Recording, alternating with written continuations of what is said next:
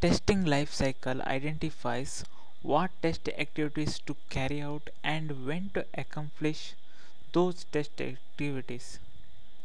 It consists of 6 phases: test planning, test analysis, test design, construction and verification, testing cycles, final testing and implementation, and post implementation.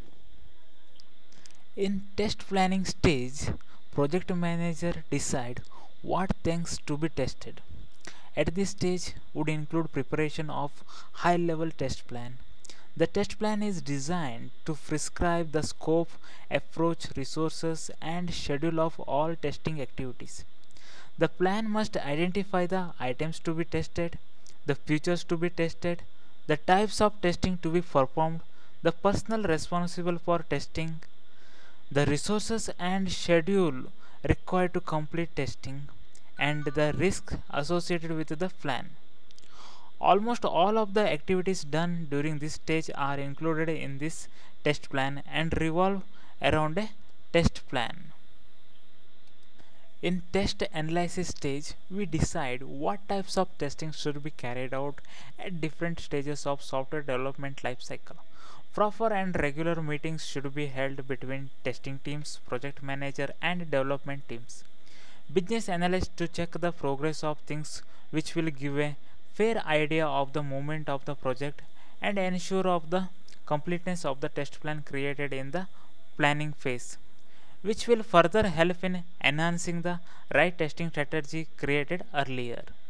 We will start creating test case formats and test cases itself. Stage, we revise the test plan and test cases. In this stage, risk assessment criteria is developed, test data is prepared, schedule for testing is revised and finalized, and test environment is prepared.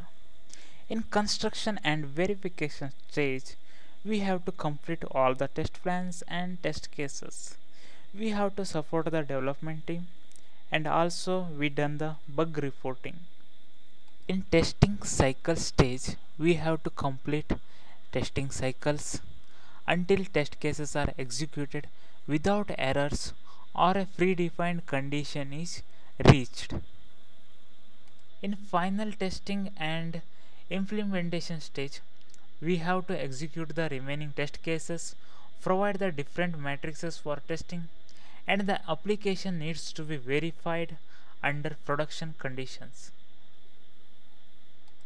In post implementation stage, all the testing process is evaluated and documented and create plans to improve the processes.